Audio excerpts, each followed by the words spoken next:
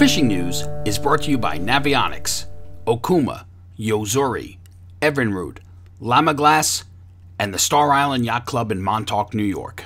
I'm Jim Hutchinson with a New Jersey, Delaware Bay edition of the Fisherman magazine, here this week at the Folsom Tackle Show in Atlantic City. Regrettably, this is not a show that's open to the general public. Anglers aren't here, but I'll tell you, it's a great opportunity for me in December to come here.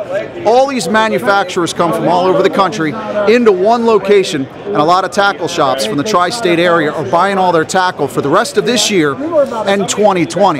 So we'll find out a little bit from those folks about one of those items that might be on your holiday list or some things to look at for 2020. I'm set up right here near the Fish Bites booth.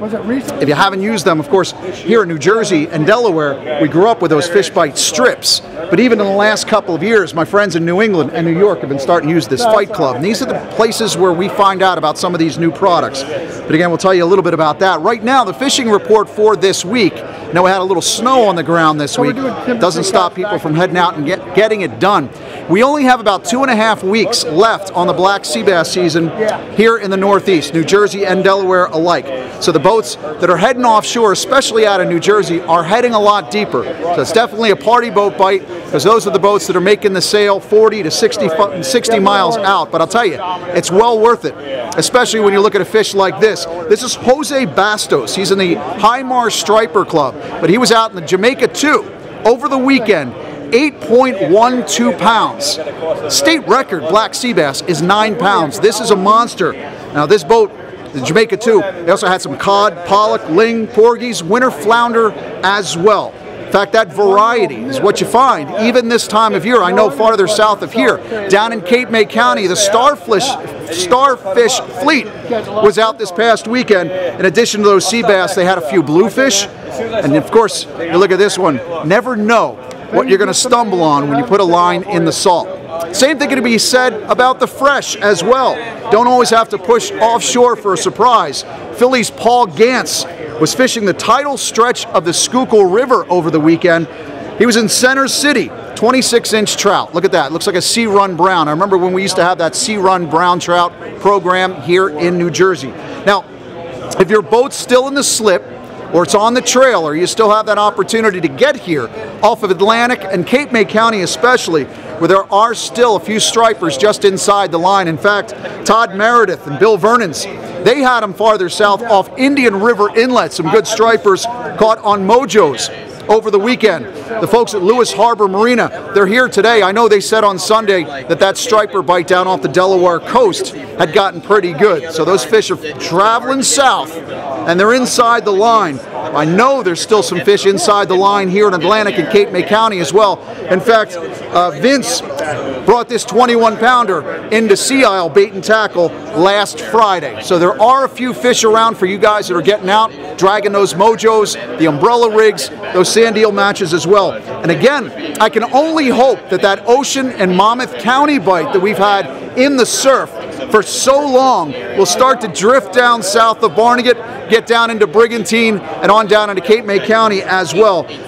Maybe you folks down on the Delmarva Peninsula can enjoy it as well. I know there's a couple of stripers in and out on the incoming tide at Indian River, but for the most part, in Central and North Jersey, it's all been about the tins and teasers the entire fall. I expect we'll have that action all the way through the winter as well. Now, I know a lot of folks are not catching big fish, but I'll tell you, it ain't over, Johnny. That's the way I can only say it. With all these sand eels in the mix, make sure you're prepared with a couple of peanut bunker matches, the sand eel matches as well, and those teasers as well. Michael Donnelly, he was out this week in those that wind and rain earlier in the week. The folks at Grumpy's Bait and Tackle said he had this 29-incher from out of the pack.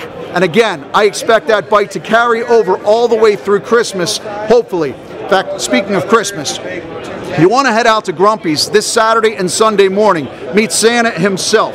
They're raising money for St. Jude's Children's Hospital. Make sure you ask Grumpy Claus here, send us a few more fish before the holidays. Don't forget as well, this is the best time of year to get on that tog bite. There's some real jumbos out there, and they're still inshore. I saw Dave and crew from the Reel Seat.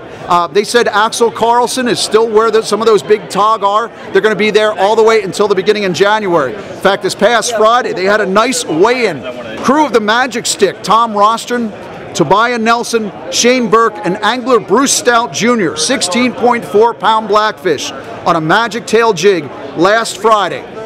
Good fish. Make sure you get on that. We'll check in with some of the local shops to see what's in store for the new year, but first let's check in with George, the Pocono Outdoors guy.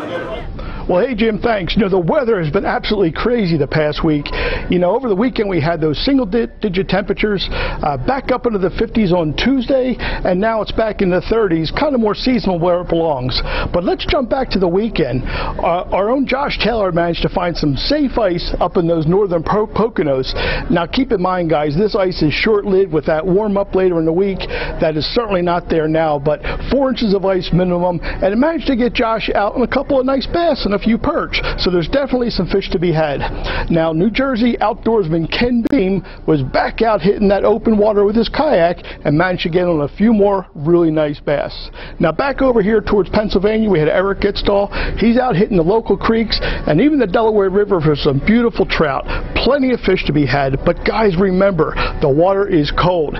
Ken wanted me to mention to you guys, be sure you wear your life jackets and always fish with a buddy, because you don't want the worst to happen this time of year when we should be out having some fun. But guys, get out and get on them. Plenty of fish to be caught. From Pennsylvania, I'm George, your Pocono Outdoors guy. Still enough time to shop for that angler on your list until Christmas. Don't forget to pick up the December edition of the Fisherman magazine. We have that holiday gift guide in there. But I'll tell you, I learn a lot from going to this show, because I find out from some of the tackle shops and manufacturers about some of the new stuff headed your way. Check this out, and I'll see you again next week right here at thefisherman.com. So here we got the Saltex 4000 reel. The 6000's been a great seller. Now they got a smaller size, and be perfect for tog fishing, perfect for striped bass fishing. Whether you're on the beach or the boat, it's gonna be a great little reel. Looking forward to this 2020 product. Come check them out. Yes, right now the hottest thing out there is Tsunami Saltex. Launched the 6000 earlier this year in the silver. Introduced the black. 4000's going to be hitting the stores late this December, so get ready. 4000 black and 6000 black getting ready to hit stores this month. Also coming later next year, 2020, Saltex titanium pliers. Built-in ball openers, titanium coated cobalt cutters, 100% titanium construction, leather sheath, around 130 bucks. Can't beat it. Definitely for the spring, for the bluefin run, we're really excited about some of Savage Gear's new jigs. Some really hot shapes. This past year, anything long and skinny was the ticket for the bluefin run. Anticipating another great season. And Savage definitely going to have some really cool stuff this year. Hot jigs, hot colors. They've got us all set up. Some nice casting jigs, some nice vertical jigs. It's going to be a... It's not that new, but the Berkeley Gulp is still my favorite bait. It catches basically everything, and we got early striper season coming up.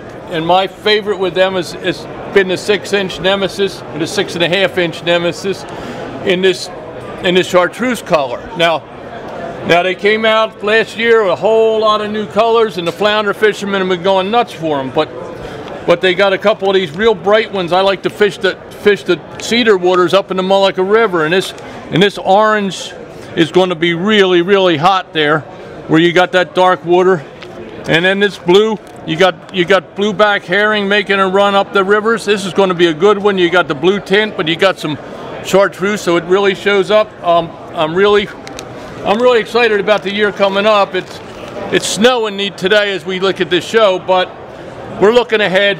Next year the store's going to be full and everything looks great. I hope you stop by and see what we got in stock come March 1st. Well, for 2020, we're carrying Fisherman's Choice salmon strips. It's a large strip bait, very tough. It has a silvery white iridescent skin and then the orange salmon belly meat on one side, and it's soaked in Finescence shrimp oil for added attraction. Really great for trophy, fluke, when you need a big strip bait. And the tilefish, codfish, deep drop guys are really doing well with it. So that's new. We're very excited about it. And then all the finessence oils. Everyone knows about our cheddar crab oil, but we also do carry shrimp, bunker, clam, and for freshwater guys, crawfish oil.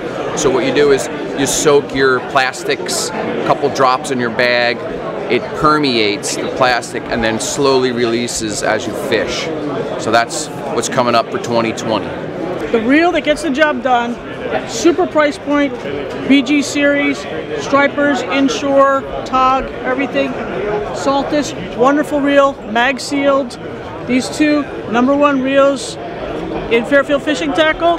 Pair that up with a little J braid. We'll spin it on there for you. Have a great season. New for 2020 will be tog treats under the Tsunami brand in a series of weights that'll cover any of the depths and any of the size baits you're going to be needing to get those big tog.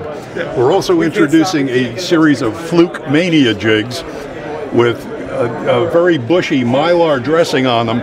They're set up with a round bend hook to take a decent sized piece of bait or gulp, and they all have a keeper barb on them to hold the bait in place.